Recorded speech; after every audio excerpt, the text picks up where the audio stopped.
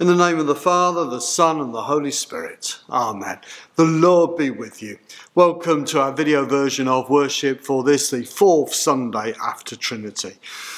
And today we hear the story of Jesus in a boat on the storm and of the calming of the storm. Today we worship God, the God of all creation, and acknowledge God's sovereignty. Remind ourselves that everything is under the authority of God and that Jesus has the authority of God. So we begin by coming before God in prayer. Let us bring before God, who is merciful and mighty, the ways in which we have fallen short of our vocation as God's children. For the times when we have not stood up to those who abuse their power. Lord, have mercy. Lord, have mercy. For the times when we have turned away when we could have made a difference. Christ, have mercy. Christ, have mercy. For the times when we have colluded with the destruction of your creation. Lord, have mercy. Lord, have mercy. And may Almighty God, who forgives all who truly repent, have mercy upon you, pardon and deliver you from all your sins, confirm and strengthen you in all goodness, and keep you in life eternal, through Jesus Christ our Lord. Amen. And let us pray our prayer for today.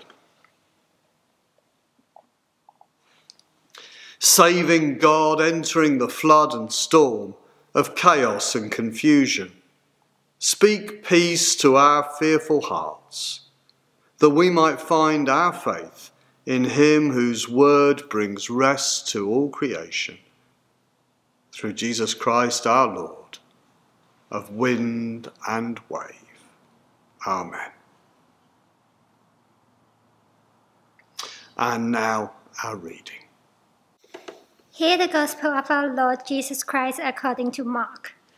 When evening had come, Jesus said to his disciples, "Let us go across to the other side."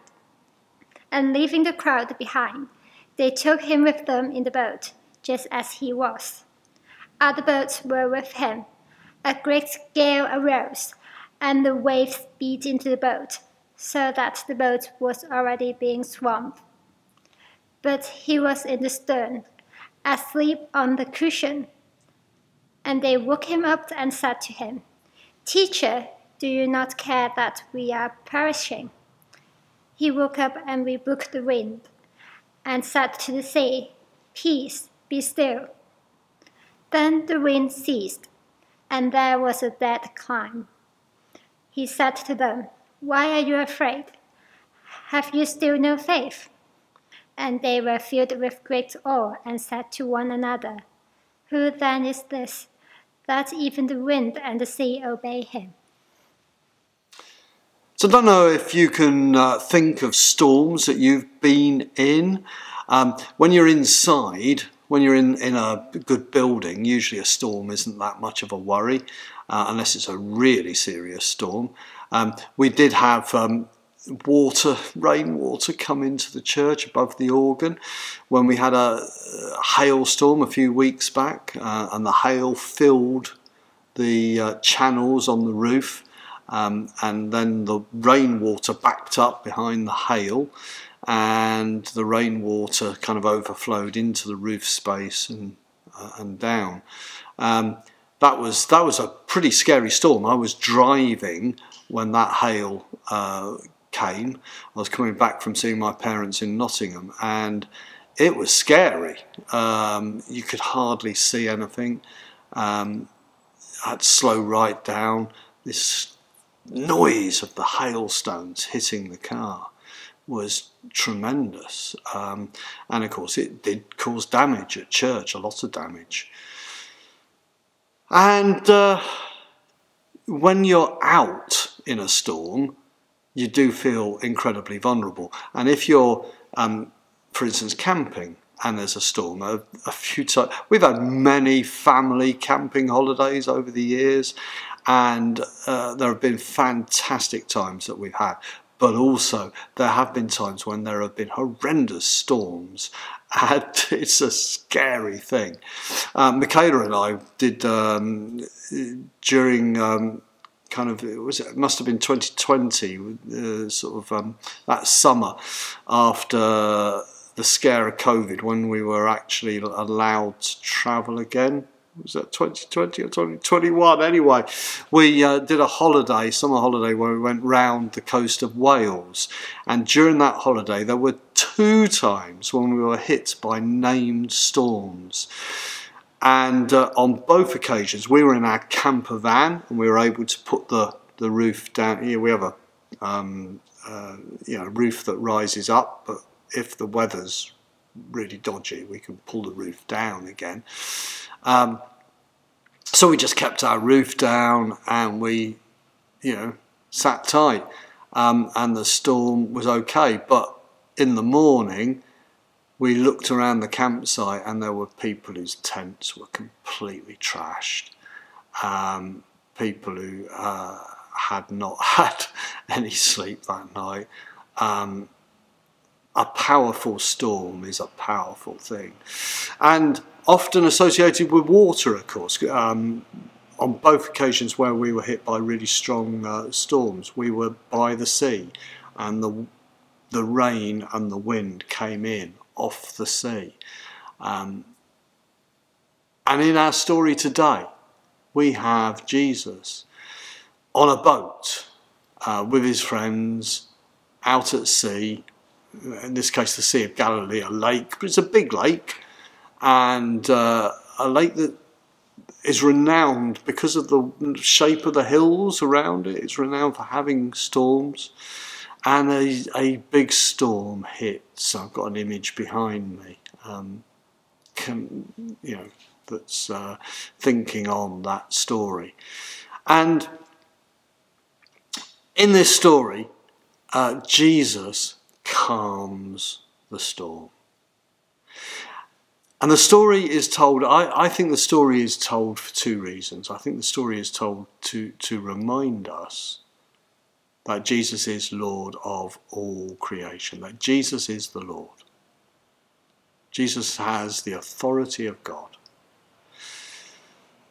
I think it's also told to us because as we face the storms in our life, metaphorical storms, we might want to turn to Jesus and seek Jesus' help in calming those storms.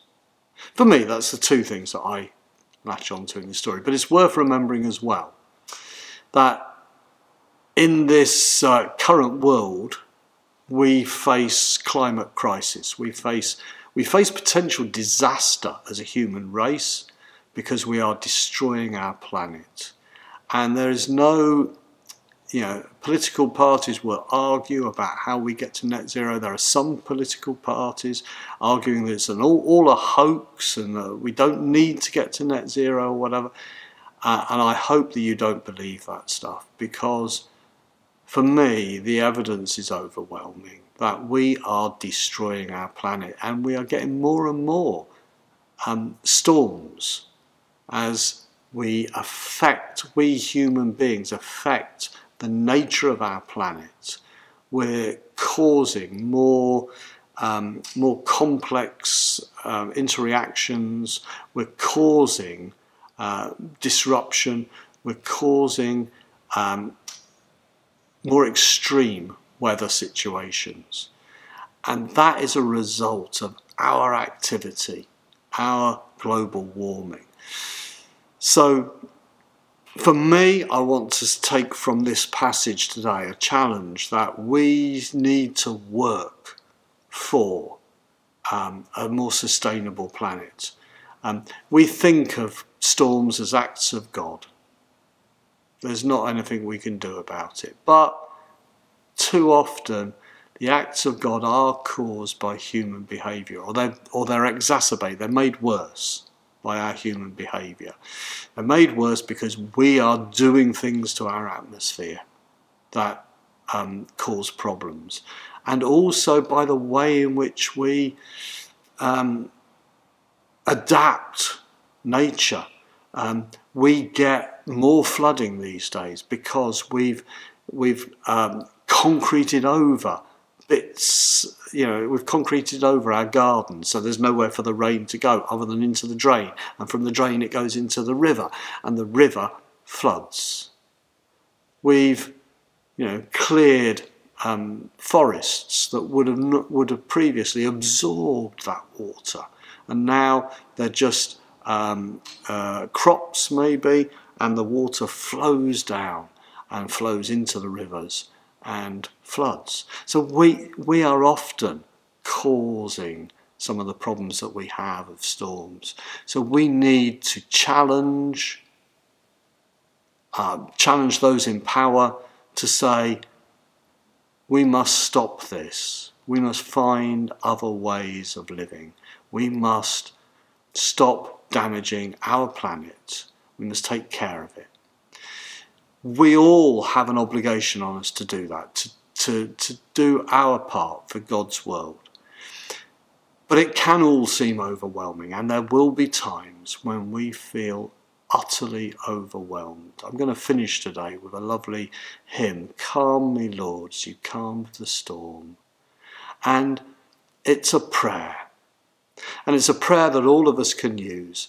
So a prayer that all of us can use as a way of saying, bring calm and peace into my life, Lord, when I'm feeling full of anxiety, full of stress, overwhelmed.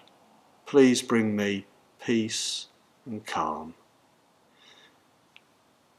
We still need to work for a better world. Let's do that work.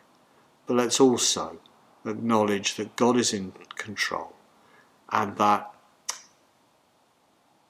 we can seek God's calm, peace and healing. The two things can go together, working for God's kingdom, working to make things better, but also offering ourselves into God's hands to seek God's peace and healing. Amen. Let us turn to prayer. We bring before God, the Creator of all things, the concerns of our lives, our communities and our world. We pray for all those in positions of authority, that they may understand with humility that their authority is under God. Lord, in your mercy, hear our prayer.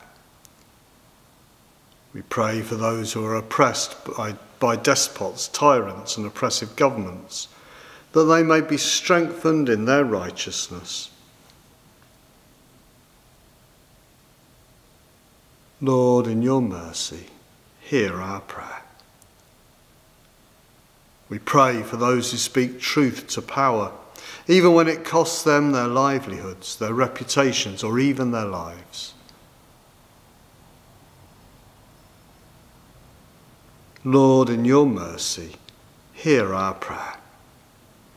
We pray for ourselves that we may seek out opportunities to take part in the stewardship of God's creation. Lord, in your mercy, hear our prayer. Great God, who created the universe in all its infinite complexity and wonder, accept our worship and prayers. We ask this through our Saviour, our Lord Jesus Christ. Amen. As our Saviour taught us, so we pray. Our Father in heaven, hallowed be your name. Your kingdom come, your will be done, on earth as in heaven. Give us today our daily bread. Forgive us our sins, as we forgive those who sin against us. Lead us not into temptation, but deliver us from evil. For the kingdom, the power and the glory are yours, now and forever. Amen. We're coming towards an end of our service for today. As usual, we do encourage you to join in one way or another. You know, if you're not nearby, just watching these videos is great, but you know, let us know you're there. Comment on the videos, chat to us on the social media, whatever. If you are local, do come and see us. You know, pop into church. And next Sunday, very exciting. Next Sunday, our own Peter is being ordained as a priest in Manchester Cathedral. Well, sorry, next Saturday, Peter is being ordained as a priest in Manchester Cathedral. And on the Sunday morning, it will be Peter's first Eucharist as a priest. So he will be presiding and he'll be doing all the stuff, and we will celebrate with him. In the evening next week as well, 5 o'clock onwards, we're having a bit of a summer social with bring some food, we'll have the barbecues on, we'll have a bit of a party, we'll have a bit of live music, a bit of just chilling out with one another. The weather will be gorgeous, of course, as it always is in an English summer, and we'll have a nice time. So do come along to that if you get a chance. We're going to finish today with Calm Me, Lord, as you calmed the storm. Lovely hymn that really works with that imagery from our gospel reading to pray for God to bring us a stillness and a calm. It's a lovely hymn to sing when you're feeling anxiety, when you're feeling stressed. Is a lovely hymn to help you kind of recenter and be still. So I offer it to you. We're going to finish with that. First, a prayer of blessing. As we go out to live lives of obedience and service to God, let us commit ourselves again to the stewardship of God's creation, and the blessing of God, the Father, the Son, and the Holy Spirit be with us and remain with us now and always. Amen. Go in peace to love and serve the Lord. In the name of Christ. Amen. Calm me, Lord, as you calm the storm. Still me, Lord, keep me from harm. Let all the tumult within me cease. Enfold me, Lord, in your peace. Calm me, Lord, as you calm the storm. Still me, Lord, keep me from harm. Let all the tumult within me cease. Enfold me, Lord, in your peace. Calm me, Lord, as you calm the storm. Still me, Lord, keep me from harm. Let all the tumult within me cease. Enfold me, Lord, in your peace. Calm me, Lord, as you calm the storm. Still me, Lord, keep me from harm.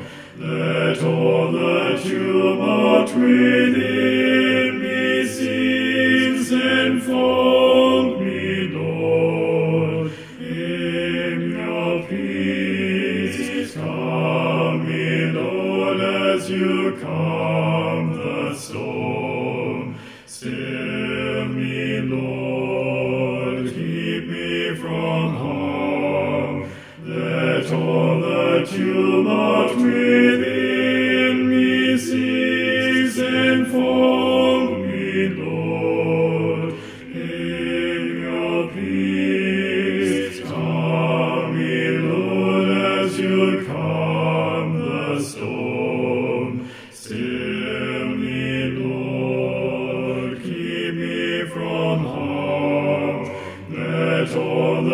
tumult within me cease, enfold me, Lord, in your peace. Calm me, Lord, as you calm the storm. Still me, Lord, keep me from harm.